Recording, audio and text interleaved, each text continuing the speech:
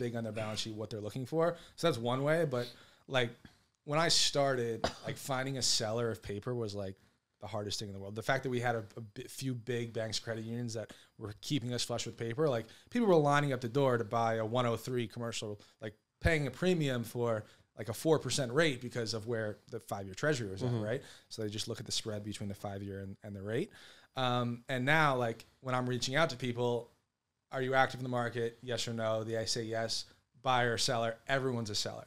So I think because everyone has too many loans in their books, and no one has liquidity. So the buyers and sellers kind of flipped as far as supply and demand. So when we're reaching out to credit unions and banks, and we do find someone with liquidity who is still buying, we are super focused on those guys and making sure we can do everything we can to supply them with what we need, because that is now the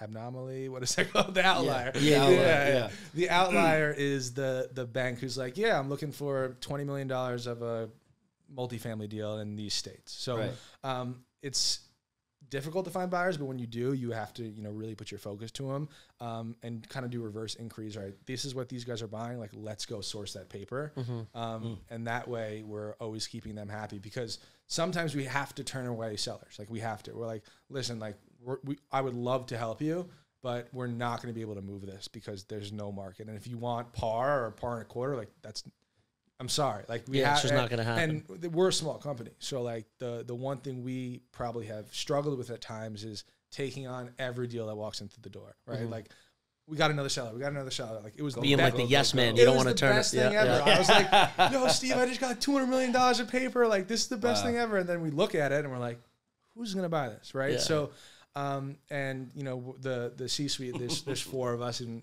we really have to be selective now as far as our resources and what we want to do, because we don't want to do a bad job for someone or not be able to live up to a promise by saying we can do this and when you can't. So sometimes you just have to say, I'm sorry, like we're not going to be able to do this. Yeah, and they appreciate that more times than not. They're like, thank you, like that's good market call. Have you ever had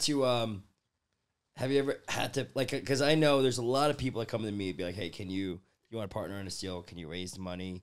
And now, I got my hands full, and I'm like, I'm always itching for a great deal, a new deal. But now I'm saying no.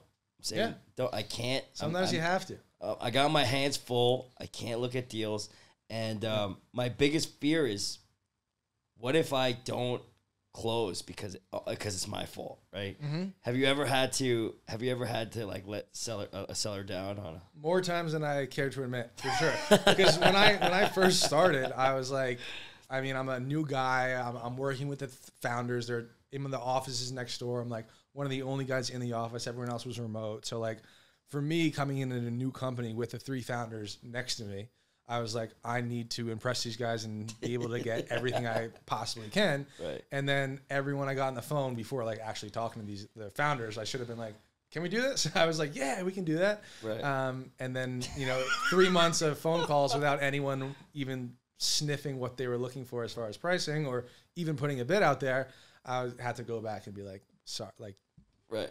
Or like, hey, we didn't move this, like shit. And then when they have paper that you can move, they're probably not coming to you.